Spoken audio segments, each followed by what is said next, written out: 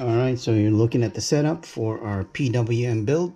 It's got the forward reverse button, and you got the potentiometer.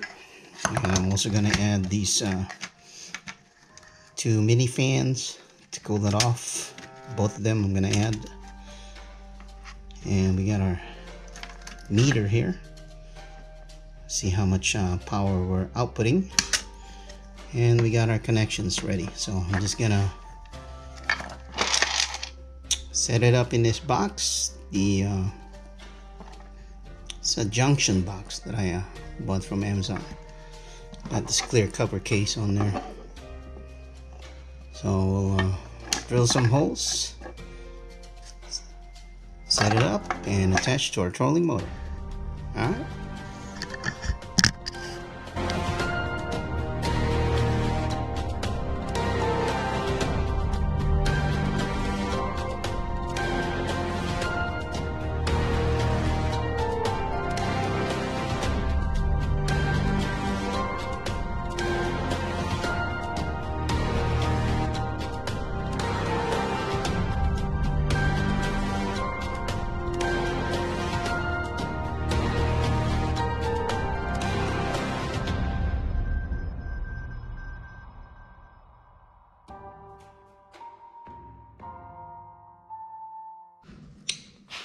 Hi guys, so we have completed our project's power or pulse wave modulator for our trolling motor. So let me show you what we have done. And as you can see, there she is. I can turn this, what do you call that, meter on and off. There it is. Now when you plug in the PWM to the battery, it automatically turns on. It draws only 0.01 amp anyway, so I'll turn it on. You can see right there, beautiful display. It shows the voltage and the percentage, and then also shows the temperature.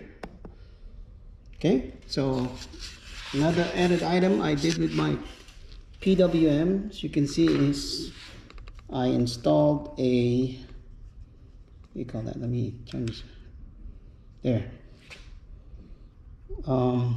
fan motor to keep it cool, a dual fan motor. And the port for the connection to my motor and the battery goes, there's a port right there. And then you can see, oh, beautiful display. I love that display. The potentiator knob and the forward and reverse button. So if you can see right here, when I turn on the potentiator, that's when you can see the fan turned on.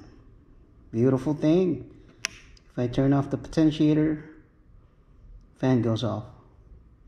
So good thing is I didn't want to keep it running all the time because it'll draw power on the battery.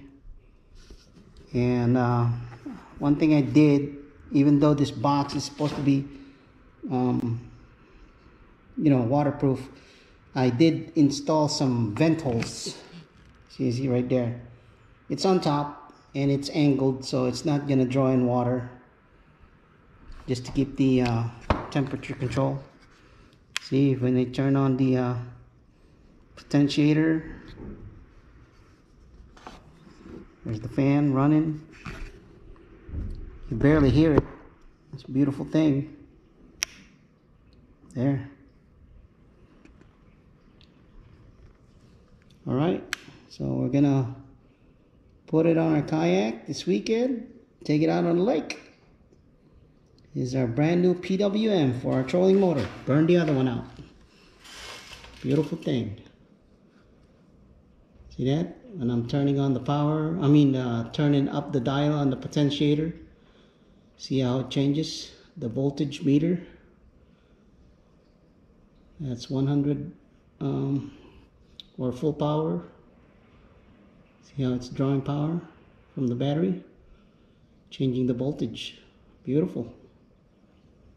And I put on the temperature 16 degrees Celsius, so I don't know how to change it to Fahrenheit, but I'll look in the manual, see how I can do that. But I like this part, voltage meter. See, awesome right there. Turn it down, boom. And when I'm not using it, I can just power this off. Excellent. If I want to change the battery without turning on the pulse wave modulator, or if I just turn on the potentiator, it'll automatically. Oh no, it doesn't.